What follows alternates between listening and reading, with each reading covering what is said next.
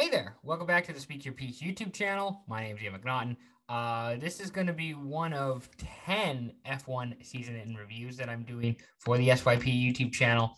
We're going to be discussing recaps, notes from each team this season, some best moments, some worst moments, and then we're going to talk about storylines heading into 2022. I believe my schedule looks like I'm going to have videos up every day until about Thursday, and then we'll have the final videos like for Mercedes and Red Bull early next week. We also got a couple podcasts that we're doing this week as well, so be on the lookout for that. That should be really fun. Basically, yeah, it's just me talking about Formula One to myself. Hopefully, people will watch. We'll see. I don't know.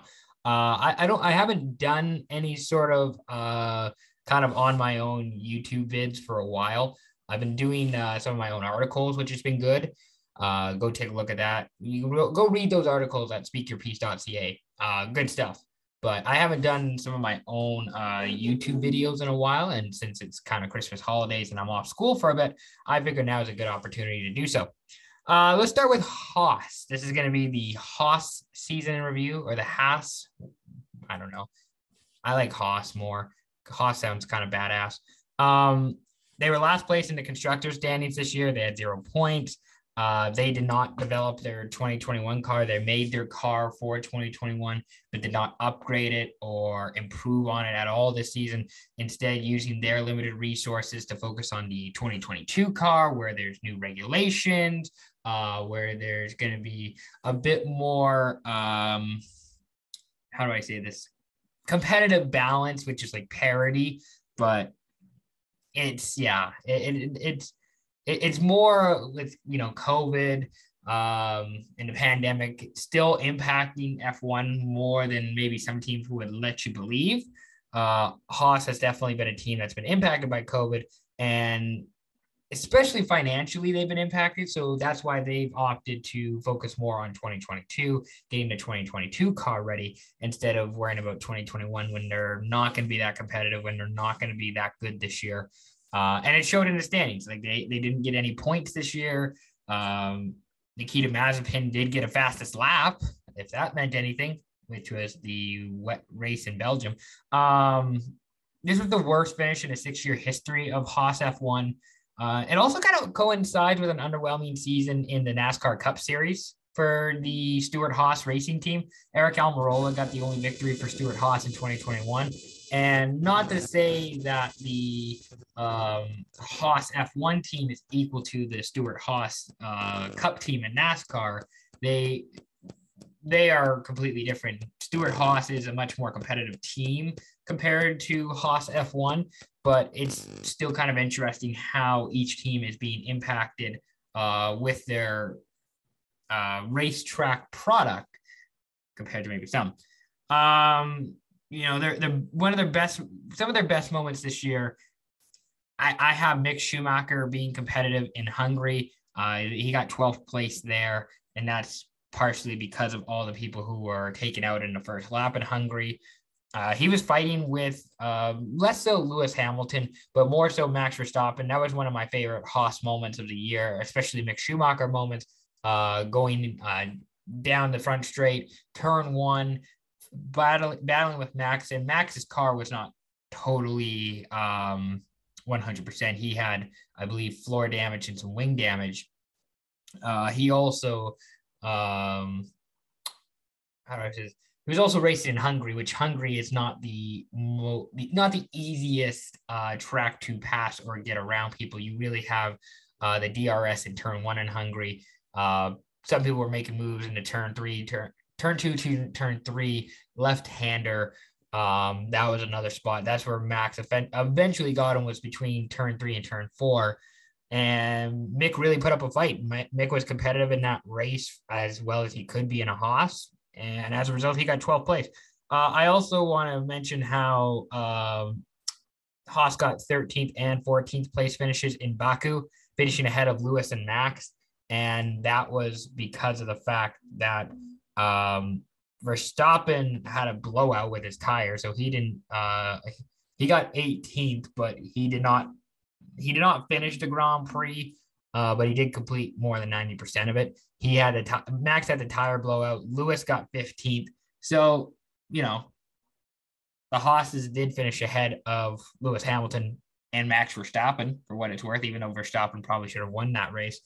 And when did MazepinSpin.com, one of my favorite things for Haas, it was incurring so much that I think the person running the site had to give it up, or they probably just had other things going on in their life that they couldn't keep up with it.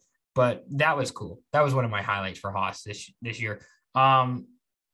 Another moment you can mention was Schumacher getting 14th in the final race in Abu Dhabi, but that's also because George Russell retired, Kimi Räikkönen retired, Nicholas Latifi retired, Antonio Giovinazzi retired. So he kind of got an advantage with all four of those drivers, retiring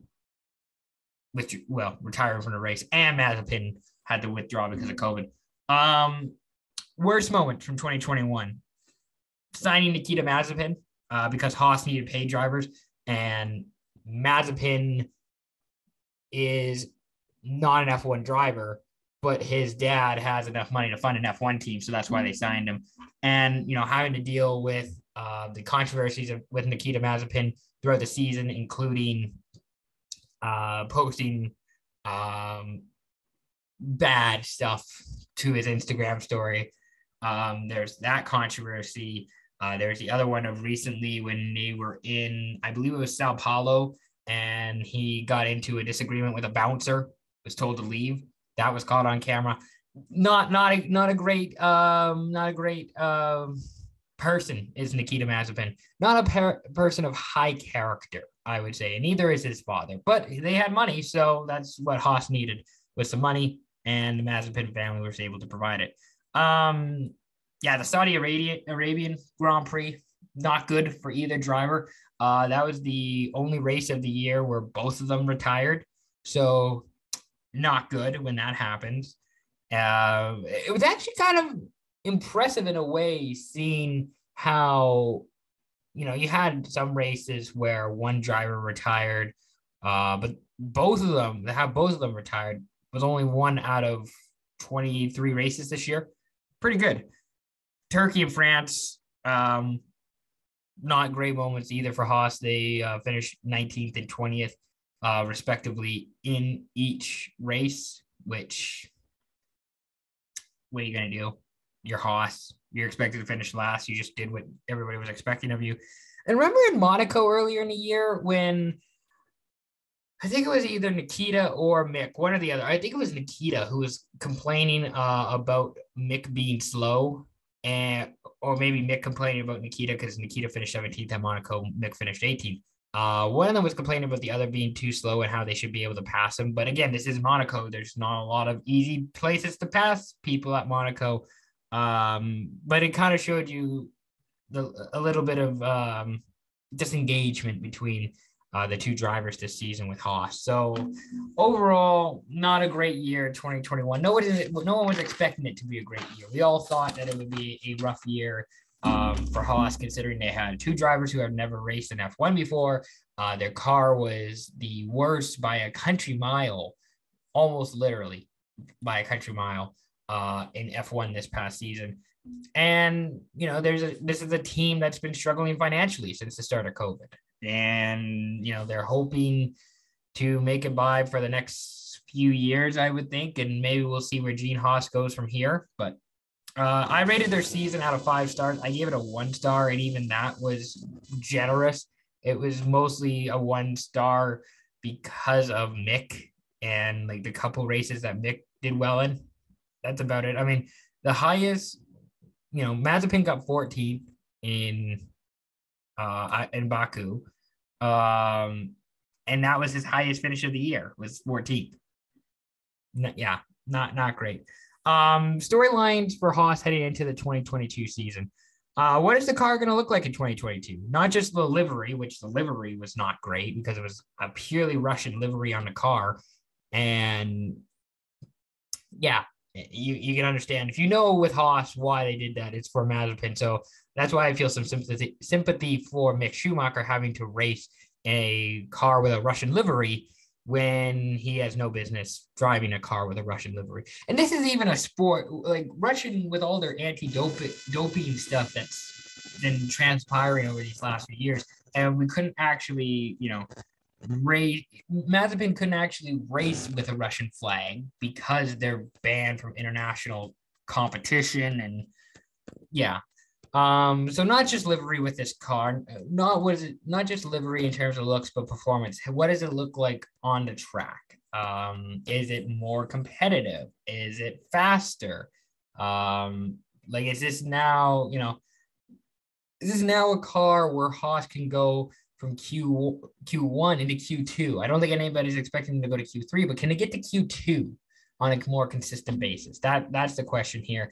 And if the car isn't better next season, if this is the same, if we see a similar performance next season with Haas than we compared to this year, with all these new changes and the energy focused on the said car for next year, what happens next for Haas? Are we? You're not firing Mick Schumacher. Mick Schumacher can do whatever he wants. He's a Schumacher. He's probably going to go either to Alfa Romeo or Ferrari. Nikita Mazepin, they'll probably tell him to screw off, to F off. But in terms of the actual team, like, this Gunther Steiner go next season if the car is not good enough? Is there going to be some new financial backing? Who knows? Speaking of Gunther Steiner, will 2022 be his last season with Haas? That's a storyline I have as well next season. He's been under a lot of stress, I would imagine, stress and anxiety since COVID, having to deal with a pandemic, having to deal with leading a Formula One team, a team that has not been very competitive, a team that has not been very interesting on the track. And he's having to deal with a lot of off-track stuff more than on-track stuff, which is less than ideal. And this is the same guy who, had to deal with the Roman Grosjean crash at the end of 2020 in Bahrain. Like that was a serious incident. Just a lot of stress and work for not a lot of results. Between Grosjean last season, COVID, into this season with Mazepin, his father, the team car, no points. All of that has to be waning on the mind of Gunther Steiner. So if 2022 doesn't go well, kind of like I mentioned with the car, if Haas doesn't have a better performance, if they aren't making Q2s, if they don't get any points next season, then what? Where do we go from here? And for Steiner, will he be done with Haas? I think there is enough interest for him to get another job in Formula One. I don't know if he'll be a team manager or a principal director, but I think he does have some influence and quite a bit of knowledge that he can get another job in Formula One should he decide to take another job in Formula One and not be with Haas. He's been with Haas since they've started Formula One. Like, I'm sure he feels a lot of sentiment and a lot of gratitude towards Gene Haas and the team. But if he decides that he doesn't want to be a part of this, or if Haas decides he doesn't want Steiner there, then what? Then what happens? So that's something I think to keep in mind in this offseason, heading into next season. And finally, when does Mick Schumacher move on? We know that the deal with Mazepin, he's there as long as his dad's there. But for Mick, he's someone who I think has a much higher ceiling than Mazepin. Mick Schumacher will be an F1 champion. Like, I guarantee it. I have no doubt that he will be an F1 champion at some point, probably with Ferrari. That's my guess. And Mick deserves better than what happened with Haas this year. Mick, 100%. That was an unfair situation for him to be in this past season, with his dad and Mazepin having a lot more leverage and a lot more power compared to what Mick says or Mick does. I thought it was completely unfair. Mick is a better driver. Mick is a better person. Mick is someone you want on your team compared to Nikita Mazepin. So not to say that Mick's playing second fiddle, because I don't think he was, but I do think there is better opportunities for him than to be with Haas. down the road. Now he is signed with Haas next season, so he will be with them for at least next year. I don't think it'll be for longer than that. It's really tough because I don't think Ferrari want to lose him. I would be shocked if they decide to let him go for nothing. I mean, they had a really good thing this year with Charles Leclerc and Carlos Sainz. I thought those drivers were really fun to watch. Were really exciting. Sainz finished fifth in the drivers' championship. Leclerc finished seventh. And then Alfa Romeo, Valtteri Bottas racing for Alfa Romeo for another couple years. Gongwei Zhou is going to be their second driver. He's a young kid. They get the Chinese market for both Alfa Romeo and F1. There's a tapping into that. Does Mick interfere there with Alfa Romeo? Who knows? I maybe, there's a Ferrari swap somewhere down the line with Sainz. Leclerc has the longest contract, I believe, in Formula One. It ends in 2024. I just don't know. Mick, this should be his last year with Haas. The question is just, where does he go? Is it Ferrari for 2023? Is it Alfa Romeo? Yeah, I really don't know how Mick. I don't know how Mick goes about his Formula One career after next year with Haas. I'm sure there'll be a bunch of teams who will be lining up to get him, and a lot of teams who will be inquiring about him. But I don't know how he goes about that. So that's the 2021 F1 season in review for Haas. We're going to be back Tuesday with a video on Alfa Romeo and maybe Williams. We'll see. At least Alfa Romeo. There's at least one more video coming out tomorrow on Tuesday. Thank you very much for watching. It's greatly appreciated. Be sure to like this video, subscribe to the channel, and we'll be back again on Tuesday. Peace out.